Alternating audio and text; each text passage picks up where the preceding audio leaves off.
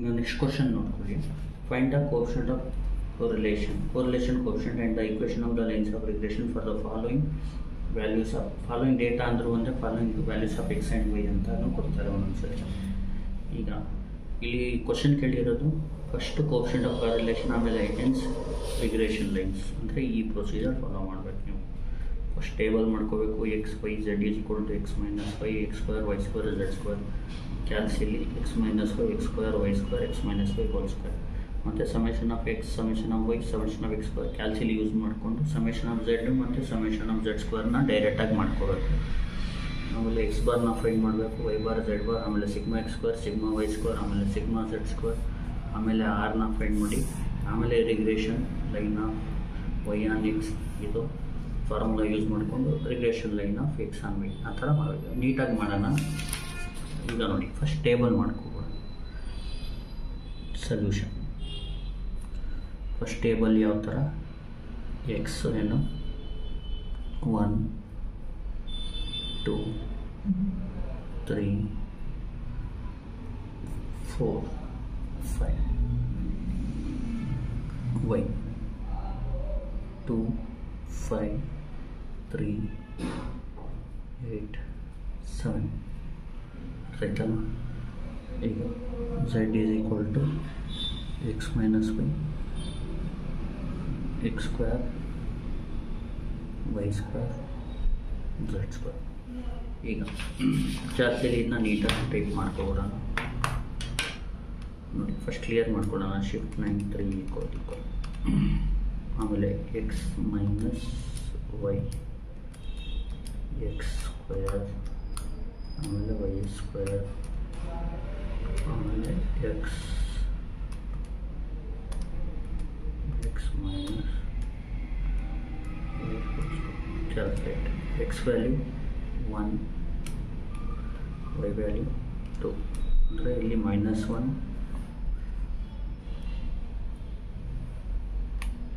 1 4 1. ಈಗ next x 2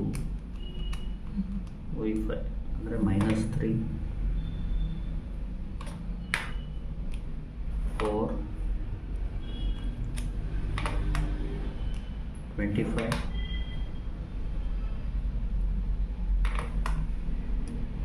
9. x3 y3 0 9 9 0 x4 y8 -4 16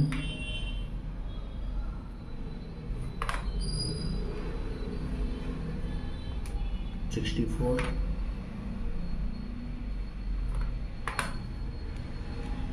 16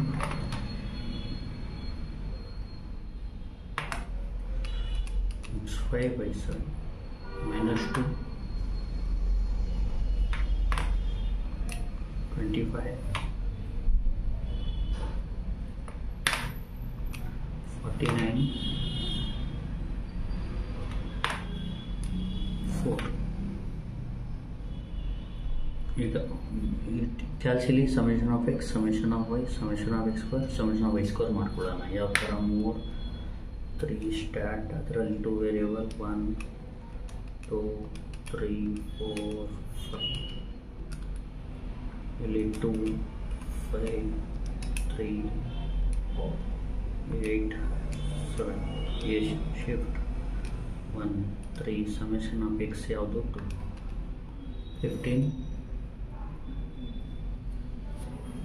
shift 1 3 summation of Y ಯಾವುದು 4 25 ಆಮೇಲೆ X square shift 1 3 summation of X square ಯಾವುದು 1 55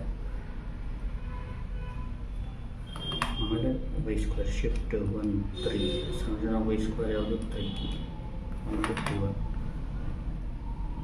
ಇದನ್ನ ಡೈರೆಕ್ಟಾಗಿ ಆ್ಯಡ್ ಮಾಡ್ಕೋಬೇಕು. -1 -3 +0 -4 -2 -10.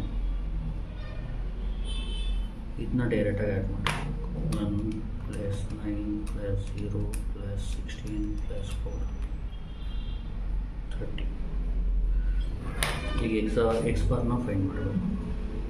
X bar is summation of x by n. X bar is summation of x is what? 15. N is 5. 15 by 5 is 3. Y bar under summation of y by n. 25 by 5 is 5. Z bar is summation of z by n.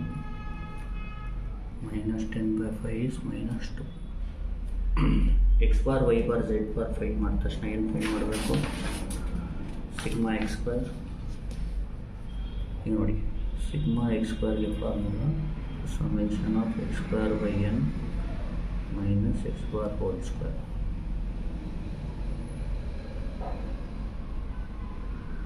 ಈಗ summation of X square by N ಅಂದರೆ ಈಗ ನೋಡಿ, summation of X square is 55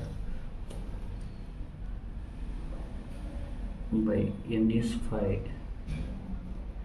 x bar whole square ಅಂದರೆ 3 square. ಇದನ್ನ ಕ್ಯಾಲ್ಸಿಲ್ ಮಾಡಿದ್ರೆ ಮಾಡೋಣ. 55 by 5 clear ಮಾಡ್ಕೊಂಡು shift to 3 55 by 5 -3 square ಎಷ್ಟು ಬಂತು? 2. ಈಗ ಸಿಗ್ಮಾ ಎಕ್ಸ್ ಅಂದರೆ √2.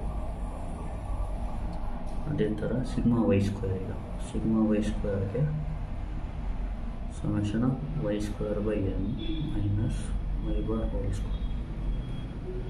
Y square is 151 by 5. Y bar is 5 square. ನೋಡಿ, 151 by 5 minus 5 square 5.2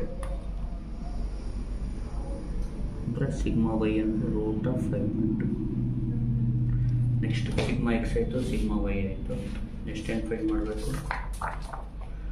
sigma Z square. ಈಗ ಸಿಗ್ಮಾ ಝೆಡ್ ಸ್ಕ್ವೇರ್ಗೆ formula summation of Z square by N minus Z bar whole square. ಈಗ summation of Z square ಅಂದರೆ 30 by N ಅಂದರೆ 5, Z bar ಅಂದರೆ -2 whole square. ನೋಡಿ, 30 divide by 5 -2 whole square ಎಷ್ಟು ಬರುತ್ತೆ? 2 ಬರುತ್ತೆ. ಸಿಗ್ಮಾ ಝೆಡ್ ಸ್ಕ್ವೇರ್ ಆಯಿತು. ಈಗ ನೆಕ್ಸ್ಟ್ ಆರ್ ಫೈಂಡ್ ಮಾಡಬೇಕು. ಈಗ ಆರ್ಗೆ formula sigma X square plus sigma Y square minus sigma Z square whole divide by 2 sigma X sigma Y. R is equal to sigma x square is 2, sigma y square is 5.2, sigma z square is 2 √2 into root of 5.2 is equal to ಎಷ್ಟು ಬರುತ್ತೆ? 2 plus 5.2 minus 2 √2 root 5.2 0.8062 0.8062 approximately equal to 0.81. Therefore R is equal to 0.81. ಇದಾದ ತಕ್ಷಣ regression line of Y on X find ಮಾಡಬೇಕು. ಈಗ regression line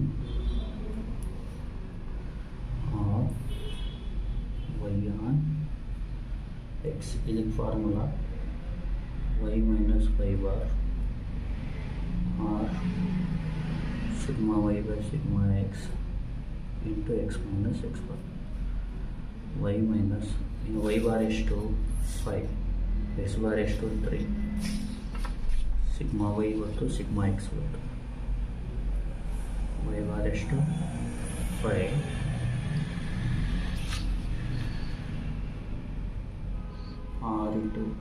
r is to 0.81, sigma y ಬಂದು root of 5.2, sigma x ಬಂದು root 2. ನೋಡಿ, sigma x is root 2, sigma y is root of 5.2, x minus x bar is 3. ಇದನ್ನ ಕ್ಯಾಲ್ಸಿಲ್ ಮಾಡೋಣ.